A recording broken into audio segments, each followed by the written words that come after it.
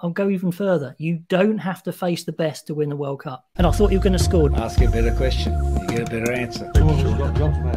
Now, when we get to the quarterfinals, the winner of Pool A plays the runner-up in Pool B. The runner-up in Pool A plays the winner of Pool B. Okay?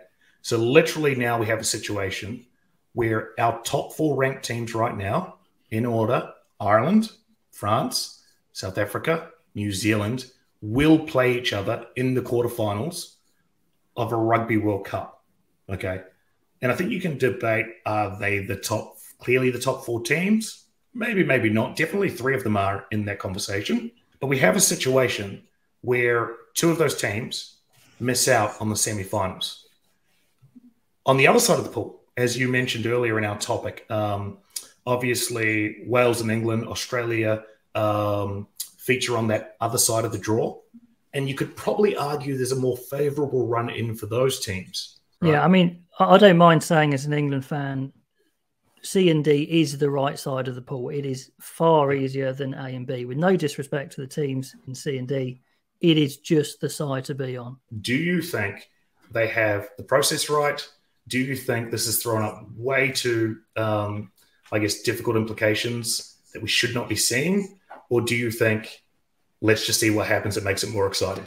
There's so many different takes on this, aren't there? I mean, if I was a team like, say, Ireland or Scotland, I think I would be pretty gutted because they've had a couple of stinky draws, to be honest, and this is another one. It's a bit of a hard cycle to get out of because you're drawing the World Cup very soon after the previous World Cup. So if you did well in that World Cup, the odds of you doing well in the next World Cup are a little bit more. So you might well get drawn again in a favourable position. And, it's quite hard to break. I mean, Wales, they were in top of their pool because they did so well in that World Cup. And, That's right.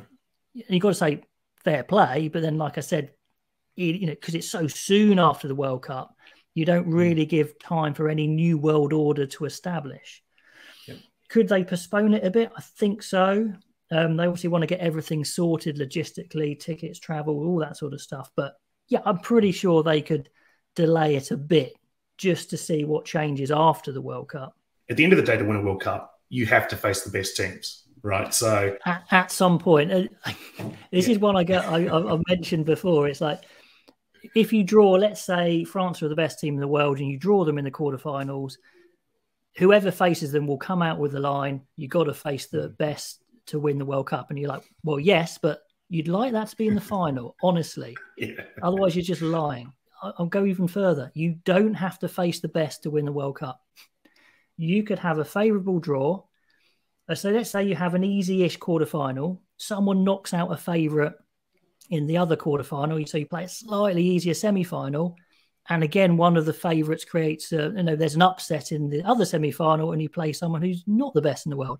I mean, just imagine a New Zealand-Ireland quarterfinal rematch of the tour. Just imagine that, and a France-South Africa, the 2 most powerful sides in the world, just beating each other up. No, I think if you're Wales, Australia, England, you're looking at this quietly saying, quite happy with that side of the draw.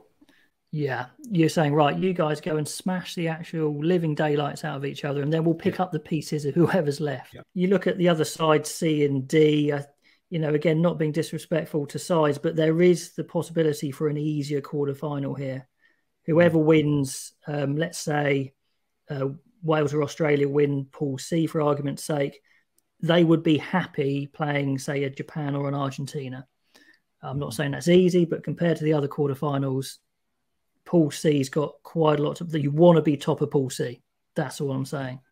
So if Australia, say, go top of Pool C, I think they're in a great position, same with Wales.